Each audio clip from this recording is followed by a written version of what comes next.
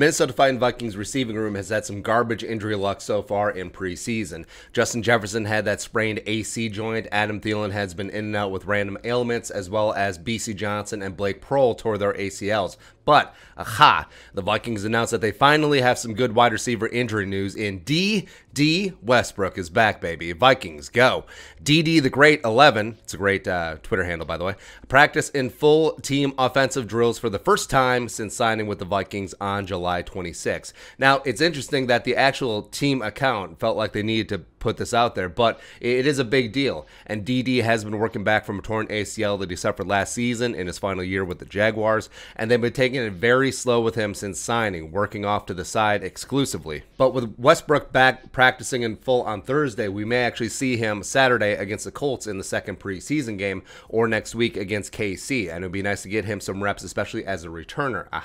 But the Vikings have been searching for that wide receiver 3 to step up. Now, it could be KJ Osborne, it could be Ricky fifth-round pick Ihmir Smith-Marsette, ISM, but a fully healthy Dede Westbrook, the 2016 Biletnikoff Award winner at Oklahoma for the best wide receiver in college football, would be a very fun vertical element to the Vikings passing game. Bombs away, baby.